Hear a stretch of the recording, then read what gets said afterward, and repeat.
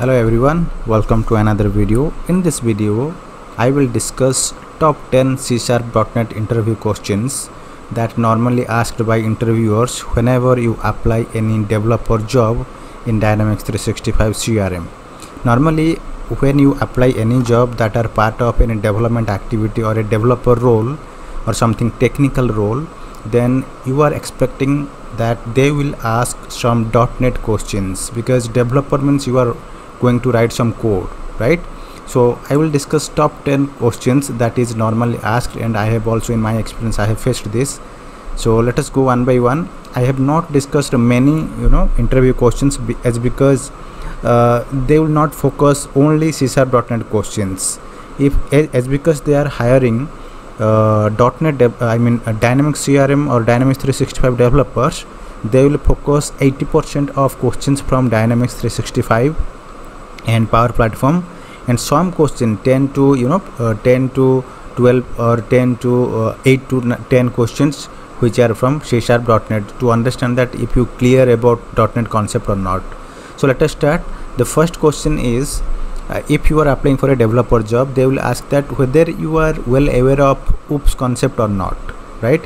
Because Microsoft.NET is dependent on OOPS concept, object oriented programming structure and programming model. So you have to be well aware of OOPS concept. If you have already worked on any project of .NET, or if you are currently working on a .NET project, then you know that how objects are created, classes are created, what is inheritance, right? What is polymorphism and all that. I'll tell you, I have already created all the answers for these questions. I will tell you in the end that where I have kept this answer so that you can go through before interview. So first question is, can you explain about OOPS concept in Microsoft.NET? This is a very basic and important question, and every interviewer asks. And when I take interview also, I ask this question for developers. So this is a must question, and you have to be well prepared for this question so that you can explain. Next is, what is a sealed class and what is the benefit of using it, right? Sealed class is a concept in classes in object oriented programming, which is used so that no class can be inherited from that parent class. You cannot inherit a class from a class if you declare this as sealed class, right? So this kind of concept is there. So you have to well aware of this sealed class, because in custom workflows this sealed class concept is used, and you can see also what are the benefits. I have already created these answers. I'll tell you at the end. Next, can you explain about access specifiers? In C#.NET, when you write a program in C#, you might have written public, private, protected, internal, right? So these are the public access specifiers that we use to define a scope of a specific code, right, or a program. So how this is used, what is the significance of different access specifiers, that you have to be clear about. And I have created the answer. You can go through. I will tell you in the last. Next, question 4, which design pattern you used in your projects in C#.NET? If you really worked in some projects, you can easily answer this question, right? Because there are many patterns: MVC pattern, model view controller, MVC pattern, singleton pattern, and you have many other patterns, right? So you can go through, but you can explain that the design pattern that you have followed in your C#.NET. I have already defined this singleton design pattern. I have already specified in an answer. You can spell that also to them and tell the interviewer. Next question is, what is a namespace and assembly in C#.NET? In CRM or Dynamics 365 development, namespace and assembly are very commonly used. So you have to be clear about this namespace and what is the assembly concept in C#.NET, right? So when you are applying a developer role, they are expecting that you should be well aware of this assembly concept, DLL concept, and namespace, right? Access specifiers. These are all generic and fundamental questions that you should be aware of. Next, what is a web API, right? How can a web API can be accessed in C#.NET? In C# ASP.NET, we create web APIs, right?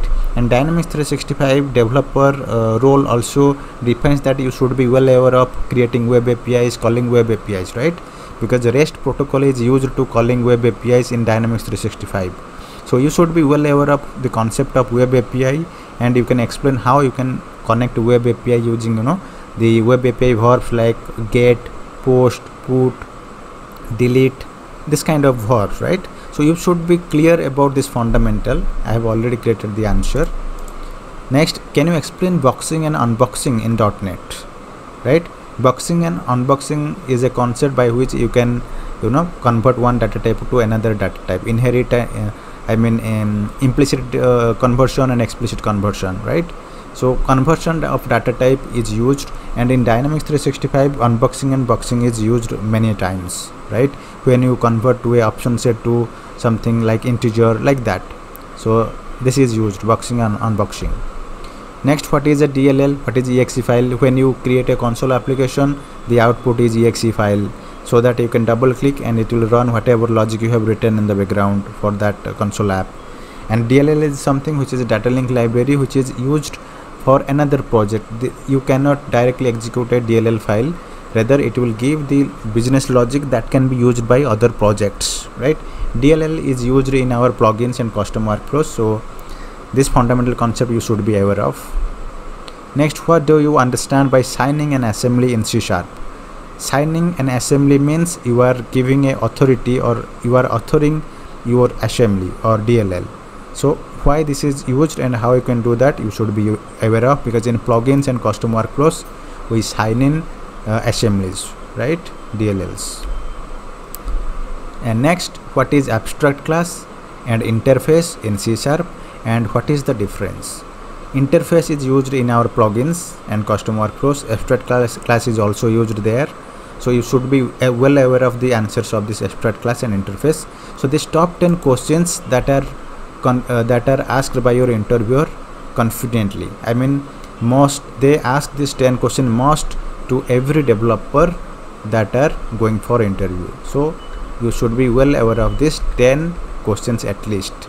I don't recommend to read everything about C#.NET. If you are a C# developer, then it's okay, you know everything.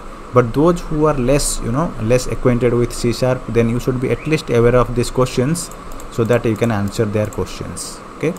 Now at last, I will tell you where I have created these answers. I have already created a PDF file and uploaded in slideshare.net. If you go to slideshare.net and you can search me, I will mention this URL in my description of this video. Then if you go to this website, I can tell you that this is the URL, you can note it. So this is the URL, slideshare.net and Sanjay Prakash, then this is the URL. If you also don't find this URL, you can go to my site. You can see the at the header, at the last icon, this is my slideshare.net link, and here you can find my PDF, right? You can also click this and you can download that, right? So you can go one by one and read it. So I have given all the answers here.